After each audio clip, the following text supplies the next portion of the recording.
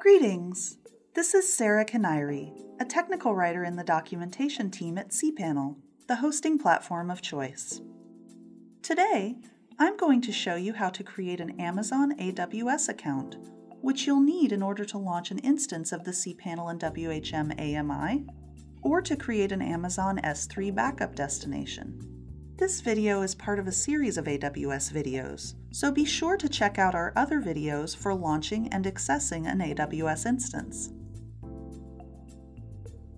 Let's get started creating a new Amazon AWS account.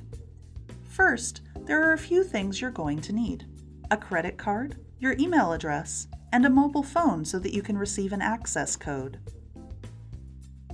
When you navigate to the AWS website, you'll see a page like this. Click Create an AWS Account to create a new account, and the Create a New AWS Account page will appear. If you've already started to create a new account but never finished, you will see Complete Sign-up instead. When you click Complete Sign-up, Amazon will take you to your most recent step in the creation process. If you see Sign in to the console, you already have an AWS account and can skip to launching your first AWS AMI instance. On the Create an AWS Account page, enter your email address, enter and confirm your desired password, and then enter your desired account name. Then, click Continue. The contact information page will appear. First, select whether you want to create a personal account or a professional account. For these account types, the functionality is pretty much identical, but if you select Professional, you'll need to enter a company name in the Company Name text box. Enter your contact information in the text boxes. Then, select the AWS Customer Agreement checkbox to agree to Amazon's terms and conditions, and then click Create Account and Continue. The payment information page will appear. On this page, enter your credit or debit card information. Amazon requires that you keep a card on file with them at all times. After you fill everything in, click Secure Submit. The phone verification page will appear. Amazon requires you to prove your identity before you can finish creating your account. This prevents fraudulent accounts.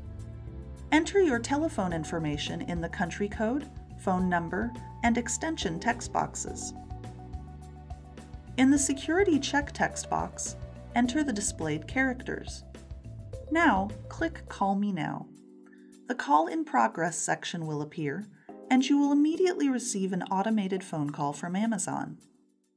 On your phone's keypad, enter the 4-digit PIN number that the page displays. The page will immediately display a confirmation message. Click Continue. The Select a Support Plan interface will appear. The support plan that you choose determines the speed of technical support responses, billing and account support, and other advanced services that you receive from Amazon. You'll need to read Amazon's guidelines to determine the specific support plan that you need. And remember, this support plan isn't for cPanel and WHM, it's just for Amazon. Once you know which one you want, select the desired support plan for your account. The Welcome to Amazon Web Services page will appear. You're now ready to create an Amazon AMI instance. Check our video on launching an instance for help with the next steps. For more information about cPanel, visit cpanel.com or follow @cpanel on Twitter. Thanks for watching and happy automating!